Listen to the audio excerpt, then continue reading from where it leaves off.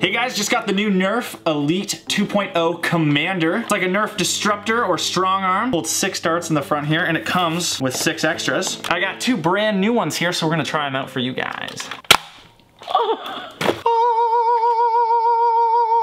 So you guys can prime it from the back right here, and it's got a bunch of rails so you can add a whole bunch of attachments. Let me show you. These are the first attachments I grabbed. Dang.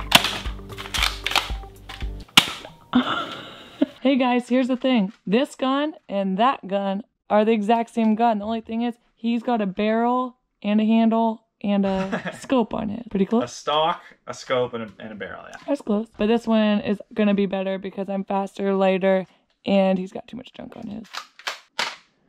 Nerf! Hey, wait. Alright, you started there. You started there. Wait, is mine? Okay. Ready? No, you're good. Nerf! I got it. No.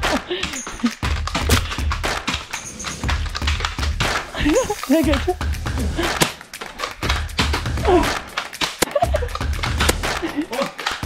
No!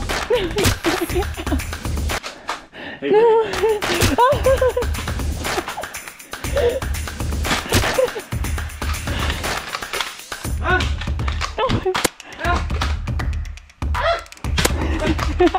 So, what'd you think? Yeah, this little gun works pretty good. I like it. It's reliable, it's easy to load, and it's pretty fun. I think it's not about the gun, but it's about the person using it. Oh, yeah. This gun is too hard to reload. I'm running around looking for my darts, and I gotta put them in these little holes, and it takes too much time off the battle. I got distracted trying to reload it. Yeah, if only it held a magazine with like 20 rounds. Mm-hmm. Yeah. Aaron Esser, signing off. Load like this, I think. Let's see if that works. Oh, God. That's how you kill people with a Nerf dart, as they say. Pretty easy to hold. You just put your hand in here and you pull this little guy, and I think you get, don't look right in the thing, 6 around.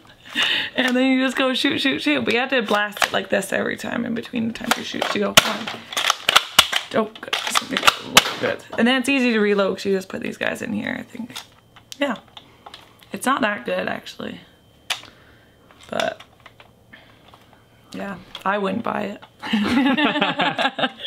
Don't waste your money. The end. Swipe up to subscribe. Hit like. Smash that bell.